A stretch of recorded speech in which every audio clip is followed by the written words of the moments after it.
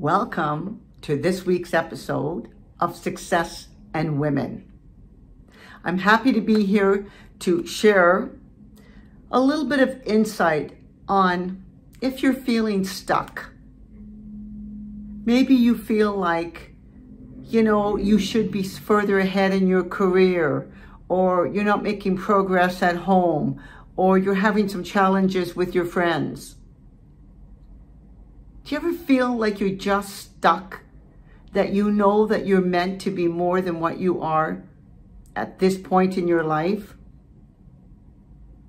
I remember even as a young child feeling that I wasn't as good as some of the other kids, whether it was in sports or talent, in school, like we had to take music lessons. I wasn't musically inclined, not with voice, not with instrument, not with anything. But I felt stuck because I wanted to do better. And whatever I do, I always try my best. But sometimes I feel like my best isn't enough. And then what happens is that I start having a lot of self-doubts, and then I start holding myself back. And sometimes we feel that we don't deserve to get ahead. And again, we've talked about limiting beliefs in, another episode, but it's more than that. Sometimes it's that lack of motivation. It's, different things going on. Maybe the news is getting you down because everything seems so negative that it's kind of like, why bother? And all of these are keeping you in that rut because you can't see beyond it. But sometimes, like a fire, you got to stir it up. You got to change things up around where all of a sudden the embers that you used to feel inside you are still there. And you've got to get them coming out again. There's a lot of things that keep people back, whether it's external or whether it's internal and you're doing it to yourself. But maybe you're letting the external get into the internal, and that's why you're stuck in this rut. But they always say this is not a dress rehearsal, and it's one of the reasons why every day matters. Well, if every day matters, then shouldn't we be doing something to make a difference? To make a difference in our life, other people's lives? Something that gets us more motivated so that we work even harder, smarter. I'm not saying longer. I'm one of these people that it's well balanced as far as taking time off and working, because when I'm working, I work hard and I'm very focused. But I also understand there's that need for the downtime. But even with all of that, sometimes I feel that I'm holding myself back, that I'm stuck in a rut of nothing really changing. And I'm a person who loves change. Now, I like positive change. Obviously, I don't like the negative. But on the other hand, sometimes the negative change will inspire us to do something different. And then all of a sudden now, we can use that negative change and start moving forward in a very positive way. But you're not alone if you feel stuck in that rut. Sometimes you feel like you're drowning and it's so high to get to the surface, just to get your head above water, that you feel like it's never going to change. But you know what? Never say never, because sometimes it's that next step or that next thing that you do or that next person you talk to that all of a sudden is going to make all the difference, and the big positive changes that's going to help you get out of your rut and get you unstuck is all of a sudden just around the corner. But too often, we give up just before the change is going to happen. And I know I'm guilty of this because I've done a lot of different things. And I'm just thinking, why? I'm not getting anywhere. It's not making a difference. I don't feel like I'm getting ahead in any way, shape, or form. Why do I keep doing this? And then I give up. And then before you know it, something that I've thought about, something that I was working on, or whatever, all of a sudden, it's out there, but somebody else has brought it out to the public. Whether it's an idea, a book, whatever. And I'm thinking, well, that could have been me. But it wasn't me, because I gave up too soon. And I am determined with my partner, who's not right here, still under the weather, but hopefully she'll be well soon enough. But the thing is, this is something that we're both determined that we're not going to give up. And if it takes 5 years, 10 years, we're not giving up. We're going to be here helping to support other women on their journey.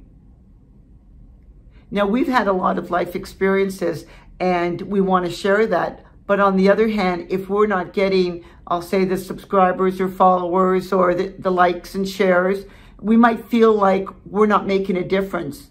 But do you know that anything that you set out to do, sometimes you might only affect a very small amount of people. But even one person that you've influenced and changed can make all the difference in their life that makes it all worthwhile in your life. So it would be great to have a lot of people listening and following us and sharing and giving positive feedback and actually giving feedback, on things that they want to hear about and things that we may have gone through or people we know, because we will be bringing guests onto the show. That's going to be happening in the near future. But we need to know what it is, women, you need. What do you need from us? Because my co-host, Andrea, and myself, we are committed and we're not going to give up. And there may have been many things in our lives that we've given up on just before good things would have happened. Now, I'm not saying we had a bad life. Obviously, we have a great life because it is what you make it. But I think most of us go through times where we feel like we're not moving forward. And that rut is getting deeper. And it feels like there is no way out. So then you have to ask yourself, what can I do to make a change? What will motivate me? What will I need to do to make myself feel like the direction I'm going, it's a direction I want to go in? And again, because whether it's for work or your family or your friends, you got to always be moving up in your life. And I'm not talking about money. Money is great, and sometimes it's an indicator of your success, but it's not always an indicator. Because everything you do, whether it's for money or just for pleasure and self-satisfaction, it's got to be something that's positive within you. And money is great because it helps you to live the lifestyle that you want to live, but it won't necessarily make you happy inside. It won't even necessarily make the people around you happy, because it depends on what you do with the money. And sometimes even just wanting to be generous with your family and friends could give them a feeling that you're just showing off. So there's that fine line. So money is not the level and the measure of your success. It's going to be the whole picture. Only you know what makes you happy. Only you know what you want out of life. Only you know what it's going to take. Only you can make that happen. But you can have that happen knowing that there are people always willing to help you, if only you would ask. So maybe today is the day you want to see if those embers of fire that you used to have is still deep down inside you, that you can just stir it up a bit and make a difference. It's Friday. And Fridays are always a great day because the weekend is here. And I love what I do, but I always look forward to the weekend. And now I've set myself some goals because, you know, I've just come back from my road trip. And even with that, I felt like I've been away from you for so long, but I really haven't at all.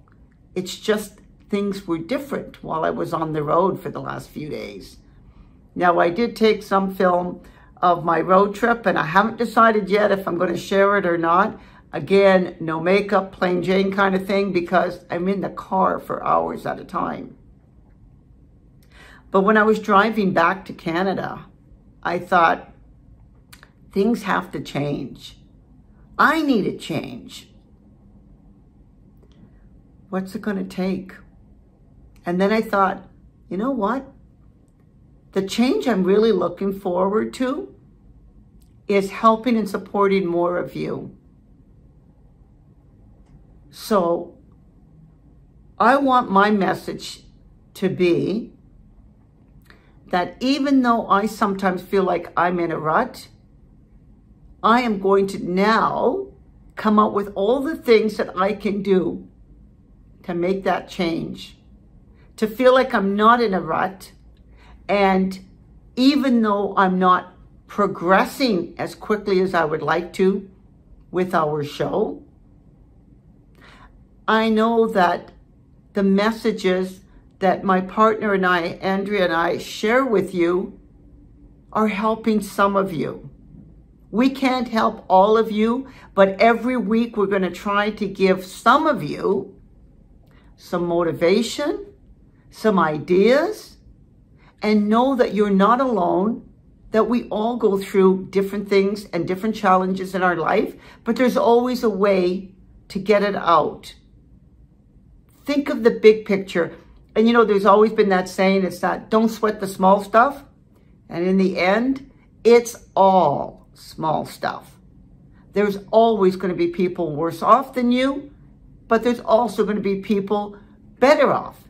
And those people that are better off may be the inspiration that you're looking for to say, if they can do it, I can do it. And just set yourself with a new goal, a new mindset, and a new happy place you want to end up in.